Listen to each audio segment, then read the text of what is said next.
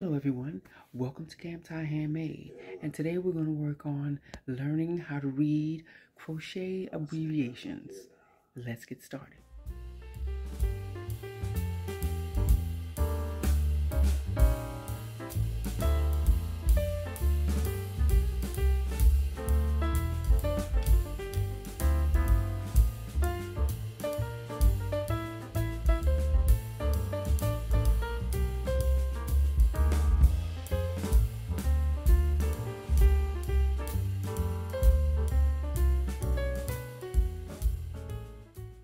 Hello everyone, as I said in the intro, we're going to be learning how to read a crochet pattern, but the first thing we have to do is we have to learn the different abbreviations and the symbols. Now, when you're crocheting, when you begin to crochet, you definitely want to learn like the main stitches when you're going to crochet. So what I did was I just put little dashes next to the ones that we're going to focus on for today.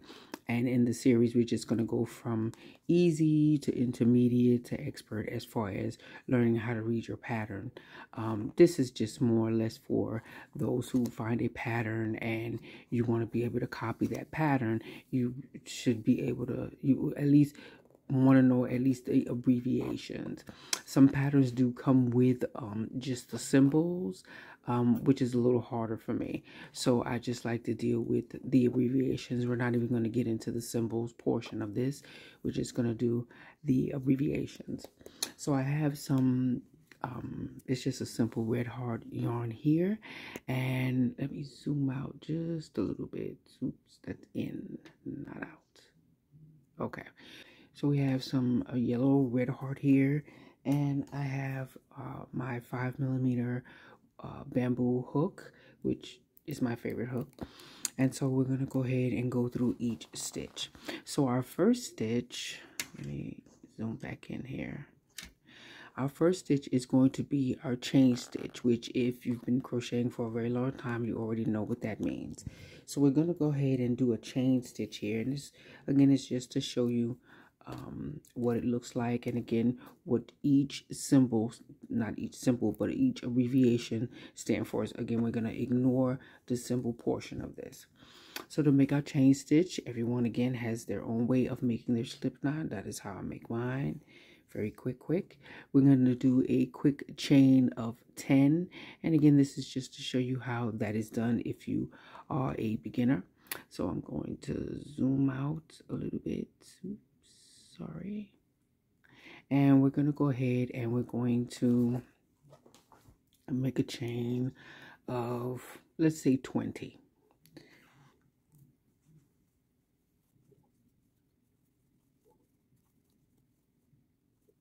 Okay, so we have 20 chains, and that is what it means in your book when you're reading patterns and you get to that chain.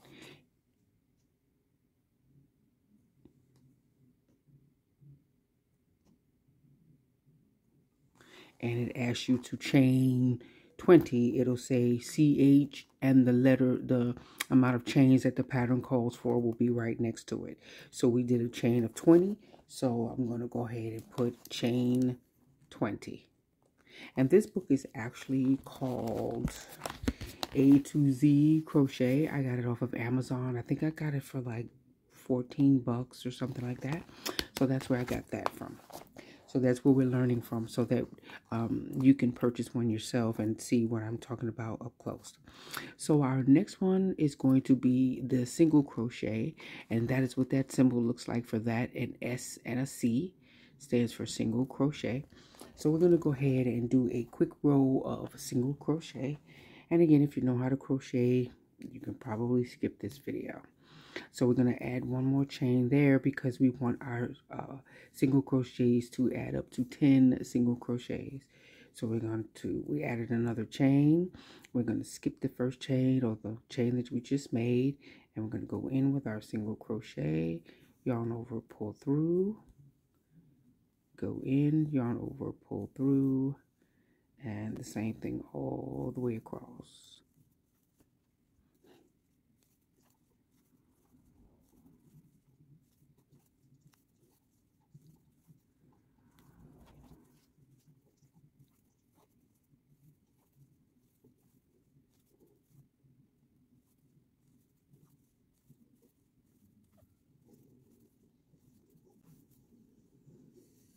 So we have 20 single crochets going all the way across. Okay, and the way that you count your stitches is, if you look at the top of your stitch, you'll see what looks like kind of like a V right here. In your pattern, it kind of looks like a V. If I can get the camera to act right. Okay, you see that? There's a V.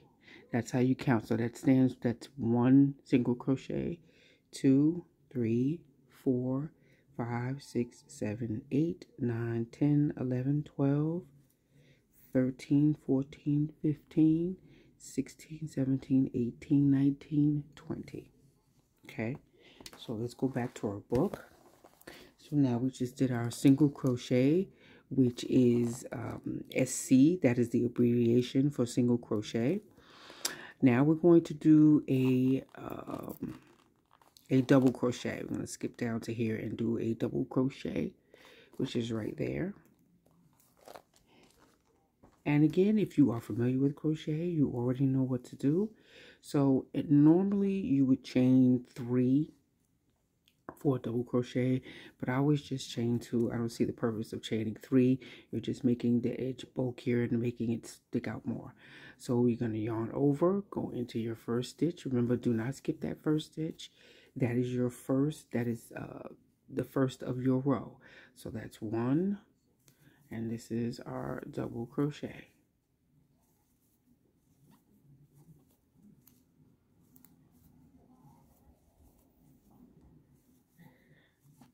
And I'm only going to do a few of these because there's more stitches that need to be done in this row.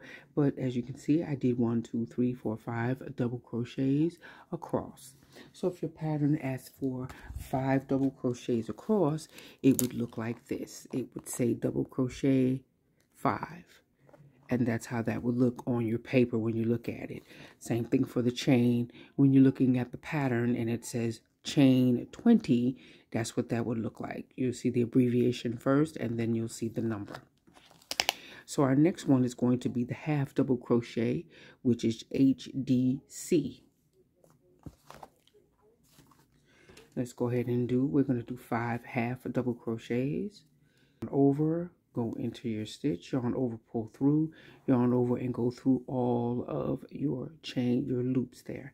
That makes your half double crochet. Let's do that again. Yarn over, go into your stitch, pull through, yarn over, pull through all stitches, and that gives you a half double crochet. I'm going to come a little closer so we can see. That makes your half double crochet. Okay, one more time. That makes a half double crochet. Okay, and if you need to, you can slow the video down. If I'm going too fast for you, you can slow the video down. So our next, so then after you do the half double crochet, it'll say half double crochet 5 in your pattern. Okay, the thing we're going to work on is the triple crochet. And that takes up a lot more yarn than most of your stitches. It takes up a lot of yarn than most of your basic stitches, let me put it that way, because there are other stitches that take up a lot more yarn than the triple crochet. So I'm just going to say that it takes up a lot more yarn, uses a lot more yarn than your standard single or double crochet. So let's go ahead and do our triple crochet, which just basically is you're going to wrap your yarn around 2 times to get a triple crochet. Go into your work, yarn over, pull through 2, yarn over, pull through 2, yarn over, pull through 2. And that's how you get a triple crochet, which in England they call a treble, T-R-E-B-L-E, and not a triple crochet, which is what we call it in the US. So let's do that again. You go around 2 times, go into your previous stitch, yarn over, pull through 2, yarn over, pull through 2, and yarn over, pull through 2 again. And that just adds height to your project. So it's going to begin to go up this way. Let's do that one more time. And that is your triple or treble crochet. Again, remember to wrap where I go around 2 times.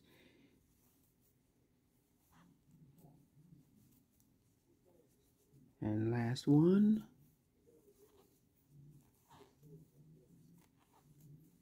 And that is your treble crochet. And you can see the different stitches here. The difference in the stitches, how that treble crochet is much higher than that half double crochet, and then you got the double crochet here, and the bottom portion is our single crochet. Let's see if we can see it better from the other side. But there we have that. So let's go ahead and continue on. So our next stitch is going to be a front post double crochet. Oh, and by the way, when you're doing your triple crochet, it'll say triple crochet 5, since we only did 5 stitches in that. So our next one is going to be our front post double crochet. And that's pretty simple. So now we're just going to finish off this row with some double crochets.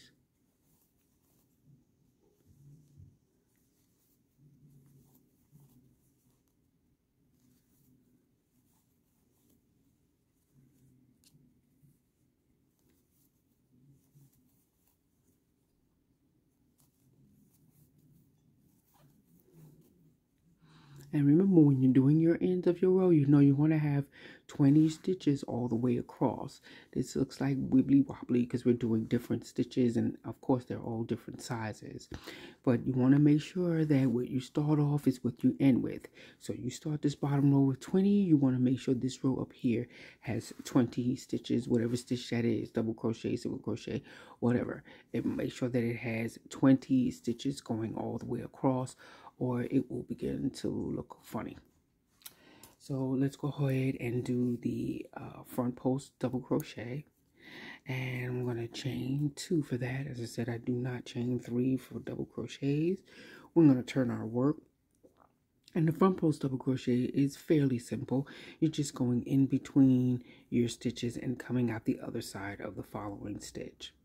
So let's say we decide that we want to skip this chain and we want to make this count as a double crochet. So we're going to make this count as a double crochet. We're going to yarn over. You're going to go in between the first and the second stitch, the first and the second double crochet from that previous row. You're going to go in between that, and you're going to come out between the second and third stitch in the back. So you're coming through the back because your double crochet is going to show up in the front. Okay, let's do the next one like that again. Let's yarn over. We're going to go in between double crochet stitch 2 and 3 from the previous row. Go in between that. We're going to come out of the double crochet between 3 and 4. So you yarn over and pull through, yarn over again, pull through 2, yarn over, pull through 2, and that will give you your double crochet. Now the beginning, it'll begin to look a little bit weird, but as you go back and forth, it will look much better. But again, this is to show you how to read your pattern and how to implement that into your pattern. So yes, yarn over again, go in, come out the other side, yarn over, pull through, yarn over, pull through 2, yarn over, pull through 2. That will give you your double crochet. Remember, we counted this as 1 double crochet.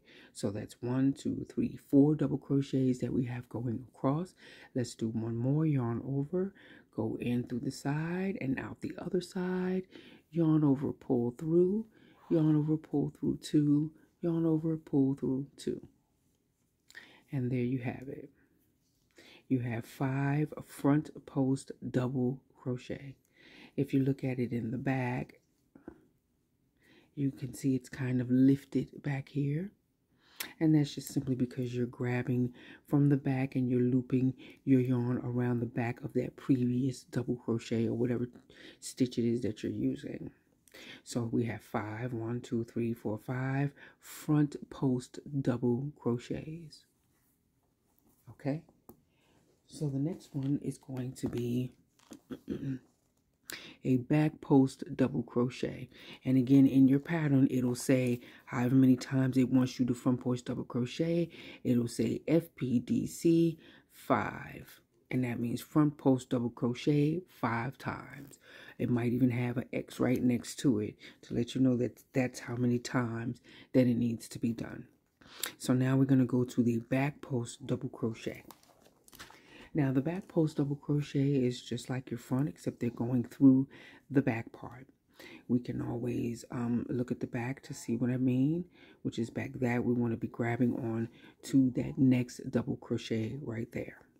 So we're going to yarn over. You can even twist your yarn just a little bit to see what you're doing. We're going to go through the back, through this way and out through the side, come up and do your double crochet.